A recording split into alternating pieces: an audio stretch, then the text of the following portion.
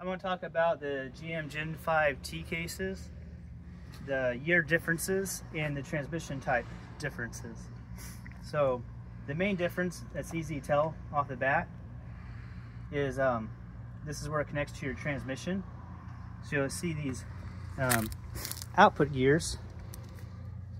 The splines come all the way up. So this design right here, this is for a 6L80 transmission. Next, we'll go over to the 8-speed. Now you see the splines are recessed quite a bit, almost an inch recessed. This design slightly different.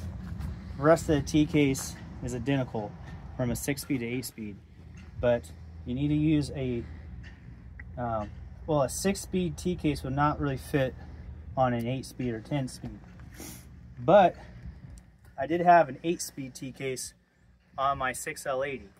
Didn't have any issues, but there could be issues. So I didn't know about the differences until I got a bunch of T-cases in.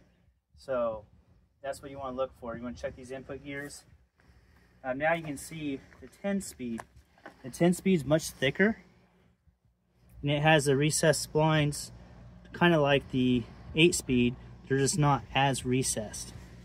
And then over here, we got your motor, but there is no speed sensor here. For the 6-speed and 8-speeds, they have a speed sensor. Now over here, I'm gonna turn this one around, show you a difference between like a 3023 T-case, that's what these are, versus the heavy-duty T-cases. You'll have this range position sensor right here. The HD T-cases don't need this. That's because there's no clutches in them. So it's like, it just, locks in high or low, almost instantaneous. These are all auto T-cases, meaning you can put your vehicle in auto mode, and the clutches would engage or disengage when you have tire slip. So this is a standard T-case that comes in like all V6s and V8s with 6 speeds, 8 speed, and 10 speeds in your like 1500 series trucks. 2500 series and up will have a different T-case, and it will not have this range position sensor. So just want to go over the year ranges on these and the transmission type. That way, if you're mix matching, you know what to look for, or else you're going to have a headache. And there's some codes on here. This says an AZB. I'm not sure if all 8-speeds have this AZB.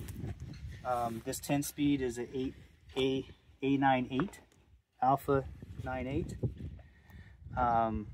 So you know how they're doing it, they're always making changes. And then that's an 8-speed as well, and that's an APS. So probably can't really go off that tag too well. Just go off the output gear on that, or whatever it might be called, an input gear. Probably input gear on these.